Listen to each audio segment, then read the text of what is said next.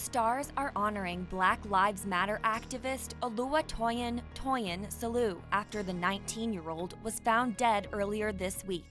Toyin had first contacted the Tallahassee Police Department on June 6 to report an alleged sexual assault. The teenager also shared this thread on Twitter where she detailed the horrifying experience. Soon after, Toyin's family reported the teen missing, and a massive manhunt began.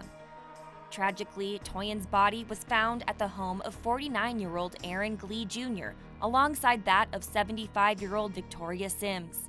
Glee has since been apprehended and charged with both murder and kidnapping.